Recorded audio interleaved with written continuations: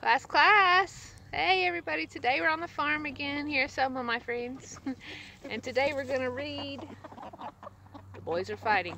Today we're going to read a story called Interrupting Chicken. Have you ever been interrupted? Do you know what that means?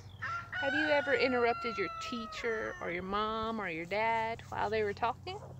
It doesn't feel good to get interrupted sometimes. So this is Interrupting Chicken by David Ezra Stein. It was bedtime for the little red hen.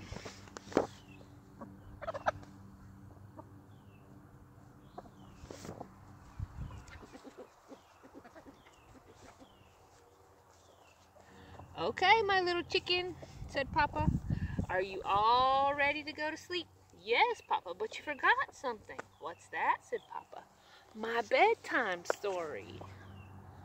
Do you like to have bedtime stories?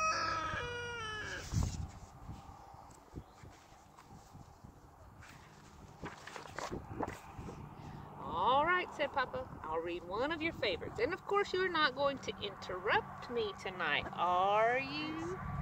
Oh no, Papa. I'll be good. Who else says that? They'll be good.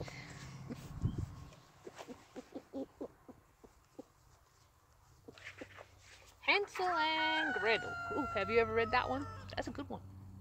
Hansel and Gretel were very hungry. Deep in the woods, they found a house made of candy.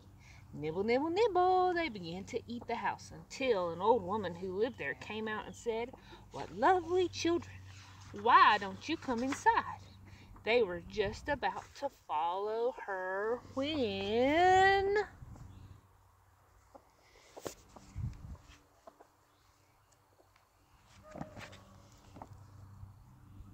Out jumped a little red chicken, and she said, "Don't go in, she's a witch." So Hansel and Gretel didn't. The end. What was Interrupting Chicken doing? Chicken? Yes, Papa. You interrupted the story. Try not to get so involved. I'm so sorry, Papa, but she really was a witch. Well, you're supposed to be relaxing so you can fall asleep. Let's try another story. Okay, I'll be good. You think he'll do it this time? Little Red Riding Hood. Oh, I like that one. Let's see. Take this basket of goodies to Grandma, said Little Red Riding Hood's mother. But don't stray from the path. The woods are full of danger. But Red Riding Hood skipped along through the deep woods. By and by, she met a wolf who wished her good morning.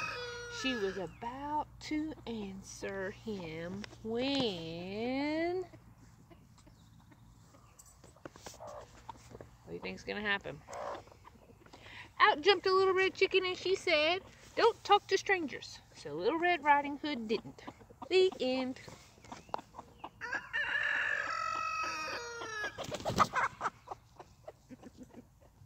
She did it again, didn't she?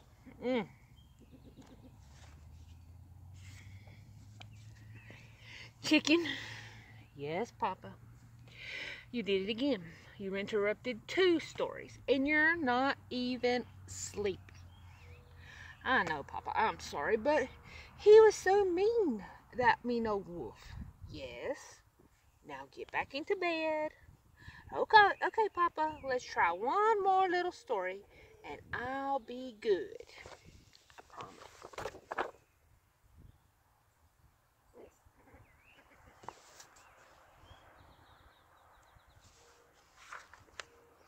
Chicken Little. Do you know this one?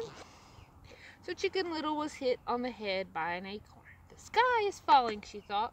She was about to run off and warn Goosey Lucy, Ducky Lucky, Henny Penny, and anyone on the farm that the sky was falling.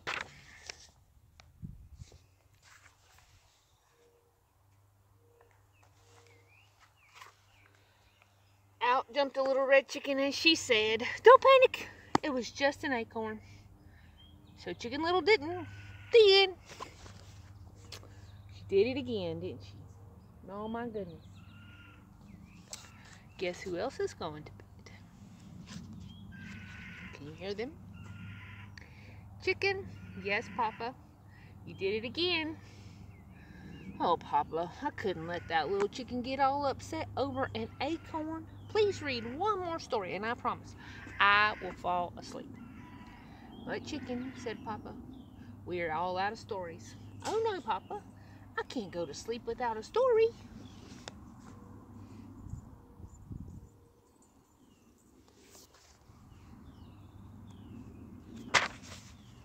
Then said Papa, yawning, why don't you tell me a story? Me tell the story, said the little red chicken. Okay, Papa, here we go.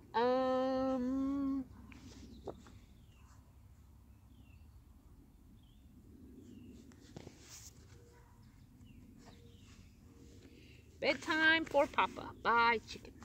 Once there was a little red chicken who put her papa to bed. She read him 100 stories, and she even gave him more milk, but nothing worked. He stayed wide awake. Oh, she drew beautiful pictures, didn't she? Zzz.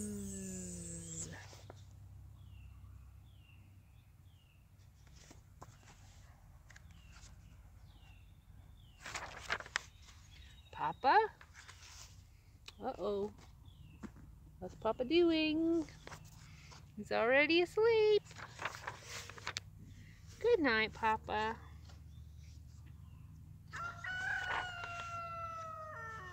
The end. So nobody likes to be interrupted, right? So make sure that when you're talking with your friends or your family at home, that when they're talking, you're being a good listener. And hopefully when you're talking, they'll be a good listener.